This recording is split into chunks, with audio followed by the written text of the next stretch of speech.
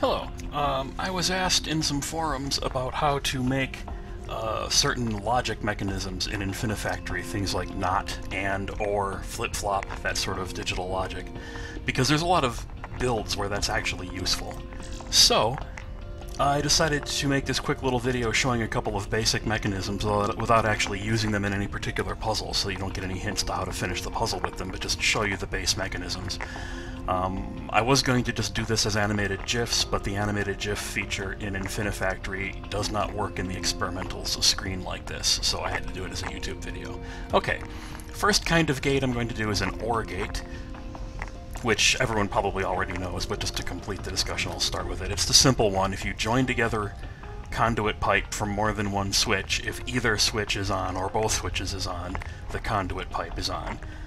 Which of course is intuitively obvious. So here as these blocks come up, whoops, hold on a second, I did this slightly wrong, let's move this down a step.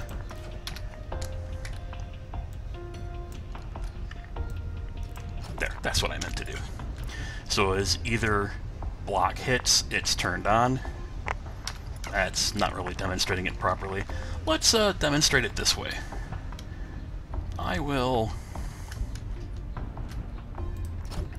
have some conduit come out from that joined spot, and I will use it to make some kicker out pushers. If either switch is on, it pushes. So this is a very simple OR gate. If either switch is on, it pushes. But notice, it's either one, so when it's only one over here and not the other one, it still pushes. Which is maybe not what you want. Let's say that what you actually wanted was one that only pushes when both are out. So we're going to turn this into an AND gate. We want to make it so these pushers only activate when both inputs are true.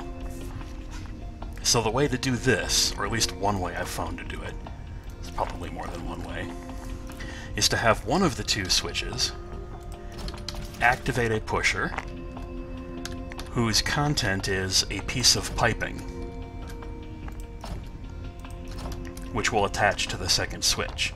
So basically, this first switch, if it's on, the piping pushes out to here and completes the circuit.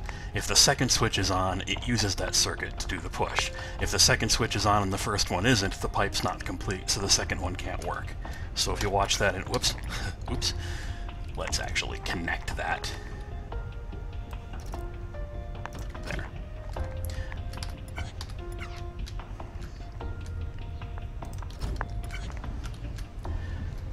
So if both are there, it pushes out. But when only one is there, it doesn't push yet. So the blue one's going faster than the white. The blue comes out, it's not good enough until the white shows up, and then it'll push. And that's true if I reversed these and made the white one come out faster than the blue one. You'll see that it's working in both directions.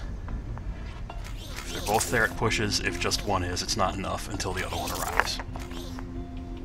So that is your basic AND gate. Now, let's do a NOT mechanism. For this, we'll only need one of these two. We'll ignore the blue one over there.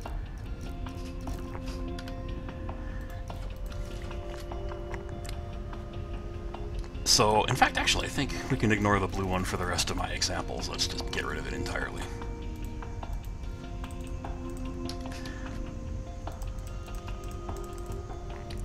So, if we want a NOT mechanism, what I'm going to do to show this is I'm just going to extend this out for quite a long distance. Let these blocks just fall off into nothing. I want to make this so that when a block passes a certain point and activates this switch, it causes a light to turn off, which would normally have been on. Thus, it's a NOT mechanism. So the way I'm going to do that is, let's see, you put a blocker activated by that switch, and in that blocker you put, obviously, a block. So when you start off, the block is going to be here, and it's going to retract whenever the switch comes by. Well, why does that matter? Well, because what I'm going to put on that block is I'm going to put it up against its own switch. So I'll put a switch here that aims at that block. Now watch the pipe in the sky. The pipe is on until a block is here, and then the pipe is off, and then it's on again. So when this switch activates, it temporarily turns the pipe off. So this is basically a NOT mechanism. Now you'll notice that because it has to move parts, there is a slight delay to the mechanism. It doesn't really turn this off until the block gets to the next spot, because it takes time to retract this block. So in effect, not only is it a NOT, but it's also a delayer mechanism if you need that. Unfortunately, it's a delayer mechanism even if you don't need it, which means it sometimes can be a bit fiddly to use in your designs. But there you go, that's a NOT gate. So I've done AND, I've done OR, I've done NOT. Now for the complicated one, which is the flip-flop. A flip-flop is, if you don't know what that term means, it's from digital electronics, and it basically is just a single bit. A bit you can turn on, and then another way you can turn it off, and then another way you can turn it back on, and it keeps its state. If you turn it on, it stays on until you explicitly turn it off. So here is how I can do that. If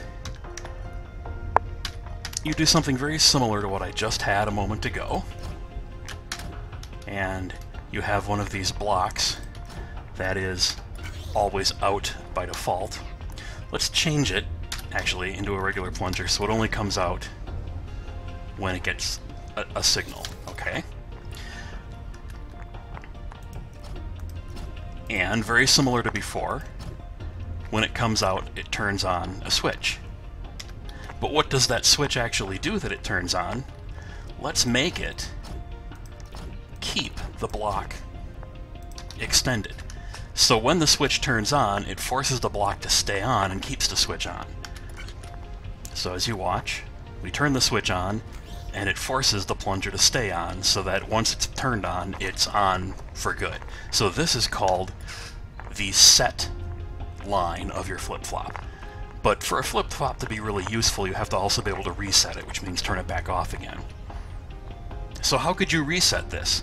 Well, you kind of combine together the principles we already had. If you could imagine what it would be like if this piece of the pipe... Actually, hold on a sec. Let me go back a step. There, do it from here. If this piece of the pipe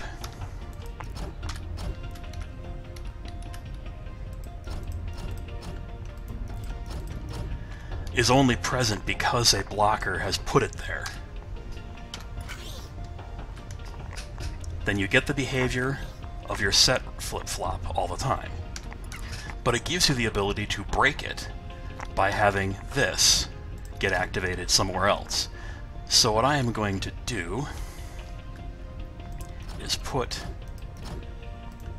a sensor over here. Now I'm using up a lot of real estate here that you probably wouldn't want to in the real game. You'd want a lower block score, but I want it to be easily visible. So what this should do is as a block passes this switch, it will turn... Let me make this go up into the sky. Okay.